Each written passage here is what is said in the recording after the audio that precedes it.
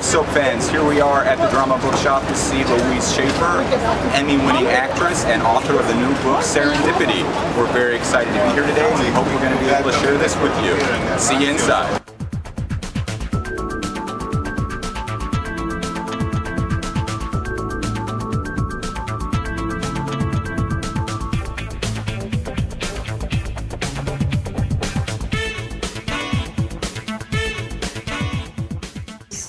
I said this on one of the podcasts, but it's really true. You would get the notes like, okay, this kid is a gorgeous model, he looks great with his shirt off. We've got a dialogue coach working with him at the moment. He doesn't speak English very well. So make sure when you write his speeches that it's very simple declarative sentences and don't put a lot of adjectives in them.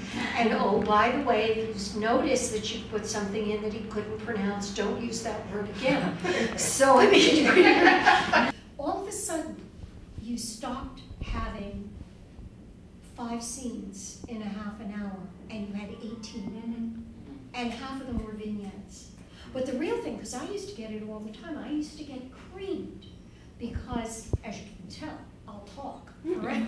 And I would have people using 3 and 4 sentences in a speech, and it would be like, they're talking too long. They're talking too long, Louise. You gotta keep it brief. We like that snappy patter stuff. We like it back and forth and 2 words here and that kind of thing. We don't want them getting into it. Don't get heavy. Don't get heavy. The show, when I did that show, we had a baby on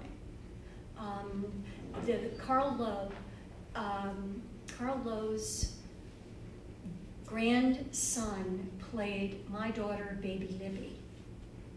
And I have always felt that the reason that child loathed me, the way he loathed me, with the depth of fury with which he hated me, was because he would come out onto the set, this little future halfback. I mean, really tough, macho little kid, wearing the little pink dress and the little Mary Janes. I think somewhere this young man is on a shrink's couch going, I remember this horrible blonde, and I remember wearing pink. I played scenes with that kid, and we used to wear falls in those days. You remember the falls? Sure. There is somewhere a Christmas show where I am holding baby Libby in front of the punch bowl on the Search for Tomorrow set, and